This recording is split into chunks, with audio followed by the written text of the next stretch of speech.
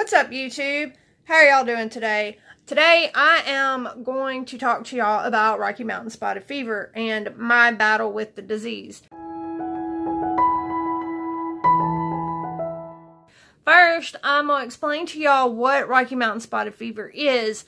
It is an infection or a disease caused by a wood tick. Well, like, you know, there's deer ticks and dog ticks. This is a wood tick. A wood tick is bigger than the deer tick, which the deer tick causes Lyme disease. Lyme disease and Rocky Mountain Spotted Fever are two totally different things, though a lot of people think that they are the same. They're not.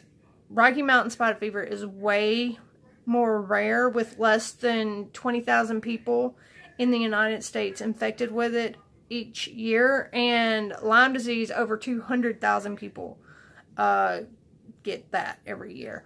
Rocky Mountain Spotted Fever actually started in the Rocky Mountains, but now it's more found in the southern part of the U.S., Mexico, South America, places like that. Places where it's hot and humid and there's a lot of woods. Rocky Mountain Spotted Fever is a really serious disease. If it's not caught in time, it can lead to death. It's caused by this weird little microorganism called, I'm gonna put it right here because I can't pronounce it. I'm not even gonna try because I butcher it every single time. But it's caused by that, and it can cause issues like encephalitis, which is your brain swelling, your lungs and your heart to swell. It can cause serious infection, and which could lead to amputations, and worse. Also, it can cause kidney failure and, worst case scenario, death. So you have, as soon as you find out, like, you start getting your rash, which actually a lot of people don't even get rashes when they get Rocky Mountain Spotted Fever, so it makes it really hard for the doctors to diagnose it. But if you do have Rocky Mountain Spotted Fever and you get a rash, it usually starts on your wrist and your ankles, but it can spread both ways, up your arms and your legs, and down the palms of your hands and the soles of your feet. That's how I pretty much figured out that's what I had. Also, it's not itchy. It doesn't itch at all. And it's not filled with anything. It's not like pus or like blisters. It'll look kind of like blisters, but it's not a blister. Sorry. Kind of got hit in the face by a box at Walmart earlier, and my ear's been feeling kind of weird ever since.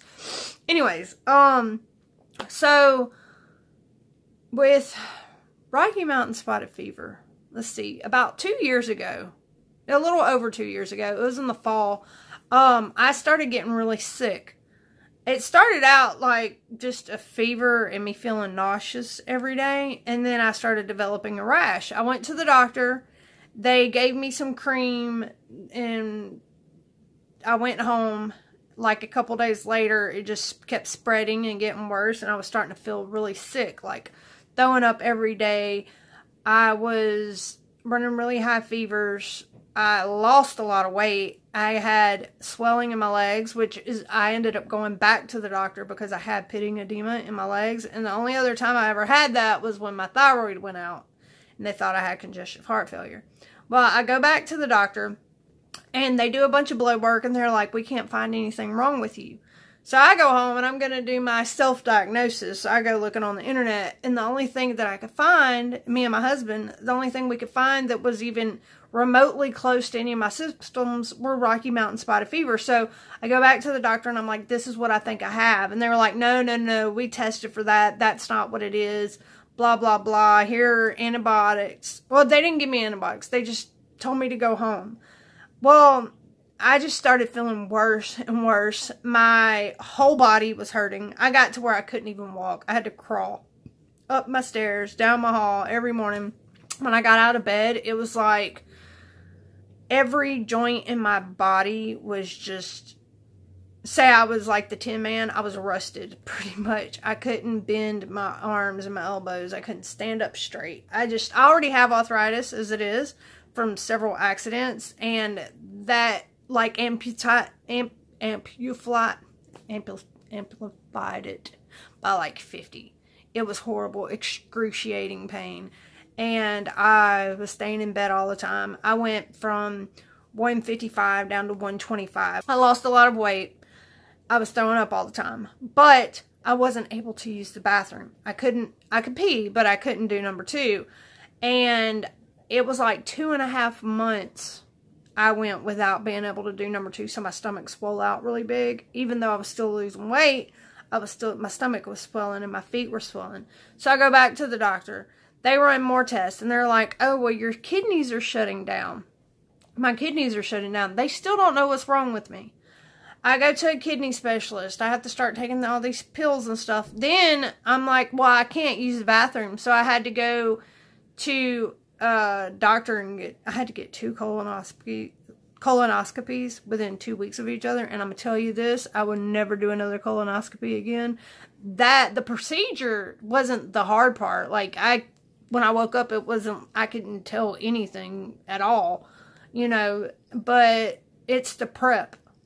The prep was probably worse than the Rocky Mountain Spotted Fever to begin with. Like, it was, ugh, I just can't do it.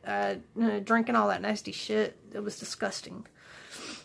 So, that was pretty much the only time I got to use the bathroom during those 2.5 months.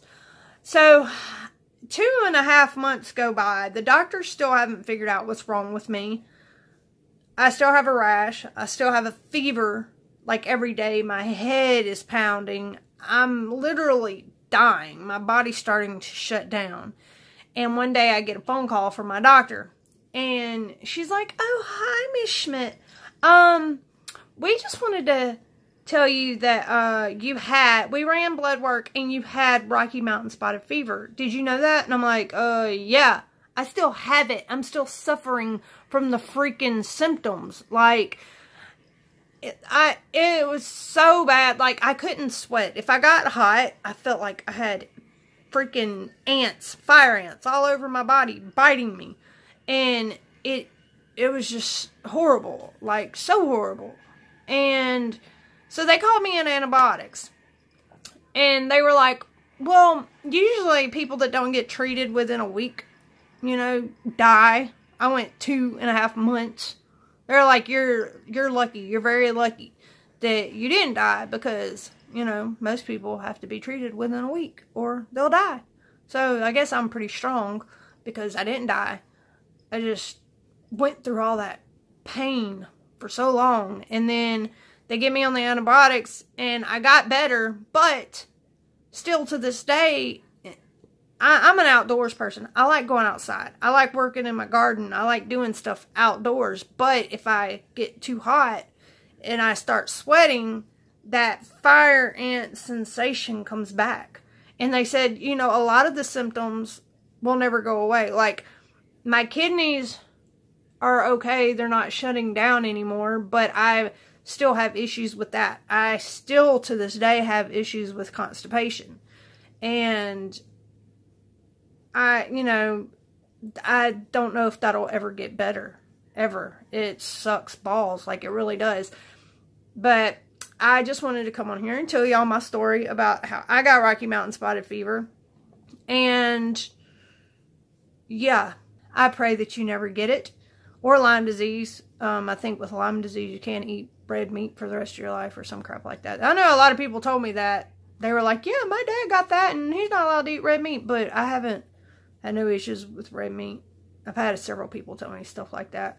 I think it's Lyme disease that does that. But anyways, if you've ever had Rocky Mountain Spotted Fever, I would love to hear from you and your battle story. Because I know it's just bad. And I haven't ever met anybody else that actually had Rocky Mountain Spotted Fever. Met a lot of people that have Lyme disease, not R.M.S.F.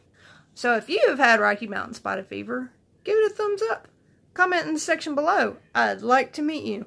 And until next time, I love you guys. Peace.